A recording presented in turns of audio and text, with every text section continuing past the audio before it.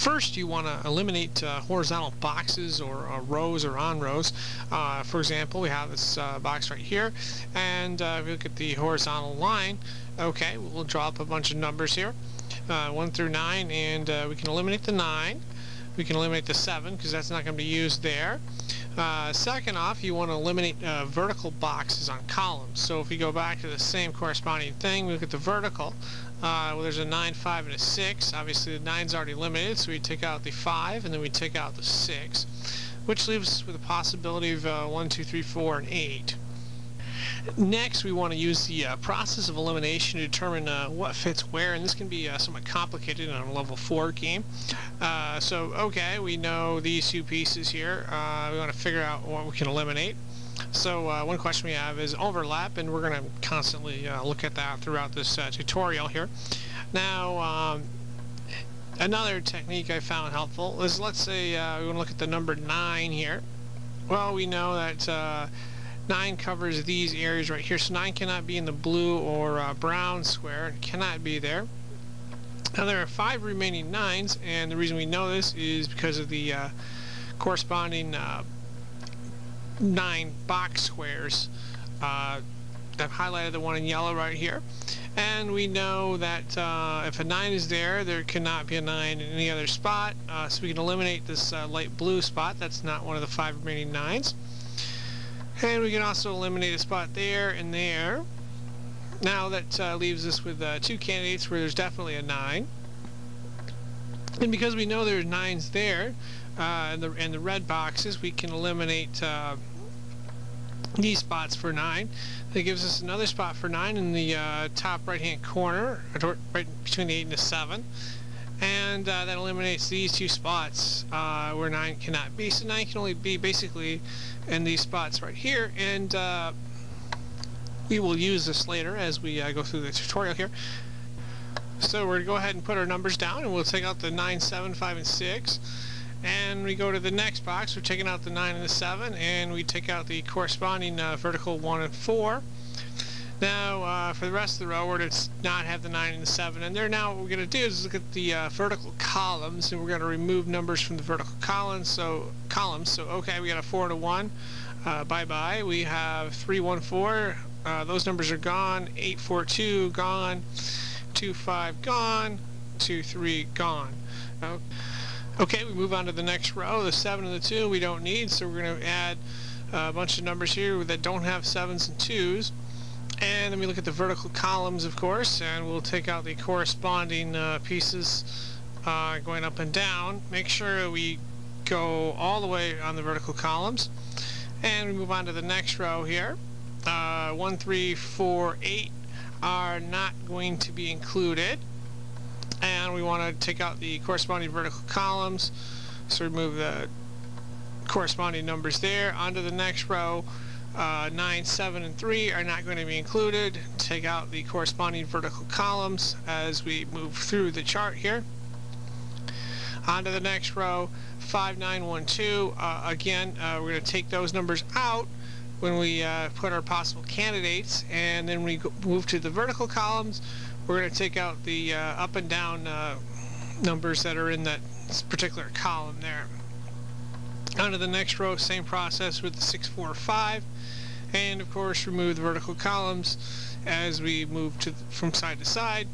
Onto this row with a 4, 1, 9, 2, we're going to remove those numbers, which we do, and vertical columns, remove the corresponding numbers again. And we got 2 more rows to go. Okay, the 8 and the 6 we're removing, and now we can move on to the vertical columns again. Same process. So we've eliminated quite a bit here. We're on to the last row. Move the 4 to 3.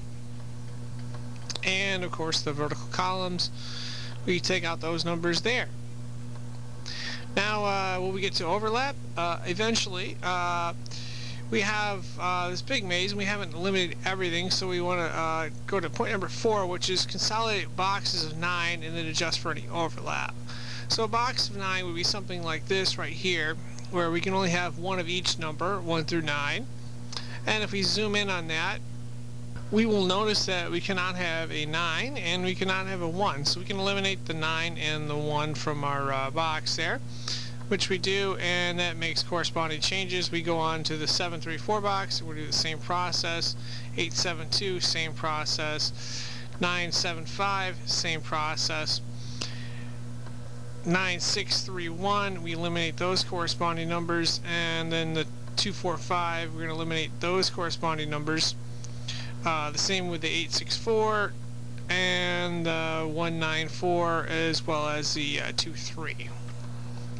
So we've made a few eliminations here, and we're trying to figure out what numbers go where. Now if you go back to the 9, we know there's 3 spots that we can have a 9 from, and that is from our earlier analysis. So we're going to go ahead and put those 9s in, the corresponding, and then after you put the 9s in, we've got to make the corresponding column, box, and row adjustments.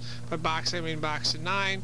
Okay, now we look at the number 4. There's quite a few 4s. There's 4 4s actually. And we're going to see where in the heck these things overlap. Well, there's if we look at this box right here, there's only 1 4.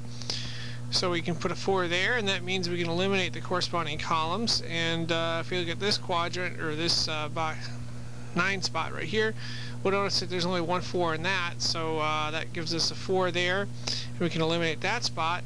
Now there's still some possibilities. We don't know which one the 4 is going to be in if we highlight the other spots.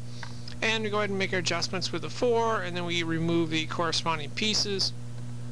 And this brings us to point number 5, which is we want to search for numbers that occur once in boxes of 9. By boxes of 9, again, I mean this spot right here.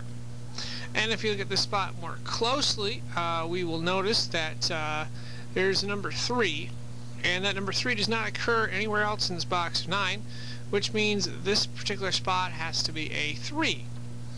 And that means we can eliminate the 6 and the 7 squares, and that also means that the 7 is going to be in this particular square right here. So we can take the 3 and the 7, which helps us out a lot, and we make our corresponding adjustments. And now we see this box has an 8, and that's the only one in there, so we can make that an 8.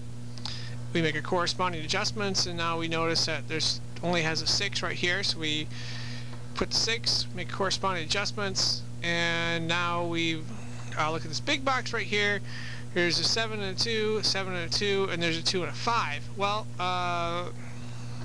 we can't have a 2 in all 3 boxes, obviously. 2 can only be in one of the boxes, and it has to be one of the between the 7 and the 2.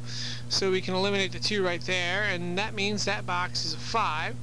So we put 5 right there, and after we make our corresponding adjustments, we'll notice there's a 7 and a 2 again. And if you look across this column here, or across this row, excuse me, we'll notice that there's 1 2 3, 1 2 3, 1 2 3. Well, if there's a 2 is going to be in this particular box right here, that means a 2 cannot be on the 1 2 3 spot with the 2 3, so we can eliminate those 2's.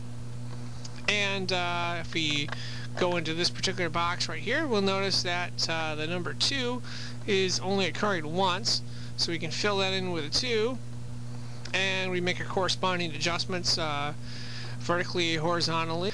And now we look around and we notice this particular box right here, there is a number 3 that only occurs once, so we can slip in the number 3.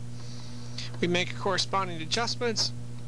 Now if you look up top, notice the number 1 only occurs one time in this box, so that box is a 1 there. And you make your corresponding adjustments. If you look at this particular box in the top right hand corner, the number 3 only occurs once, so that box is a 3. Make corresponding adjustments. And now we notice that the number 4 only occurs once. Okay, we put that in, make our corresponding adjustments. And we'll notice now that the number 1 only occurs there. Put it in, make corresponding adjustments. Now we notice the number 6 occurs, make corresponding adjustments. Now we notice number 5, and that means number 6 will be in the other spot. So we put the 5 and the 6 in, make our corresponding adjustments. And this is essentially the process that we use for level 4, which is a fairly hard level. The hardest part is starting out in trying to go through the process of elimination here. As you can see, we just kind of keep looking for spots. We don't always select the best spot. We try to keep using the process of elimination to narrow down the candidates and work through possibilities as to what might be where. And the further we work down, obviously, the closer we get to completing this. And eventually we'll get to the point where we have multiple numbers and we can just take out whole spots.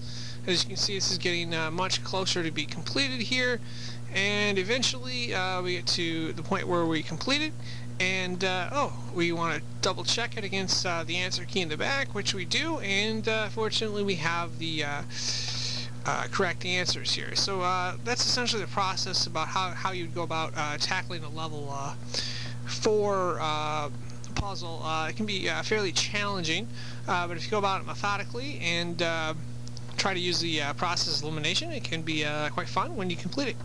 Thank you for watching.